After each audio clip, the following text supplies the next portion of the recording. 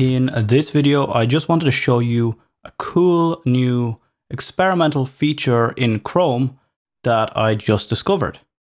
So big shout out to Jay, the CSS guru himself, who put this on his Twitter, and I thought it was very useful, so I just wanted to share it with everyone else.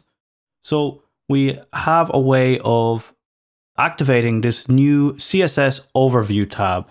So if you open the DevTools with Command Option I if you are on Mac, and it's either F12 or Control Shift I think on Windows and Linux.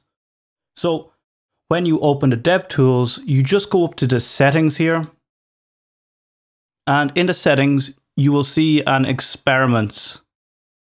In the experiments it says there's a warning here to be careful, they may require a restart, and in what I've seen with this one you do need to close and reopen it. But let's click the CSS Overview here and close this over.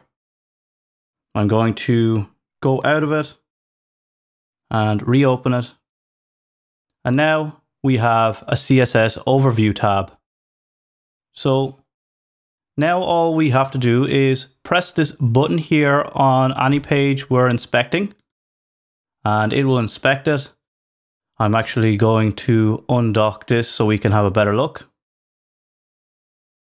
And here it will give us an overview of all of the CSS. So we can see all the media queries, the type selectors. There's so much information here. We can get the color palette for a page, text colors, you name it. I just found it super useful for if you find a site you like, it can give you a really detailed breakdown on how it's put together.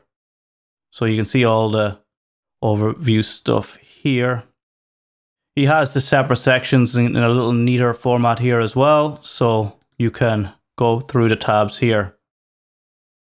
The other really nice thing here is it shows you unused declarations. So if you want to optimize things, you might want to check those out.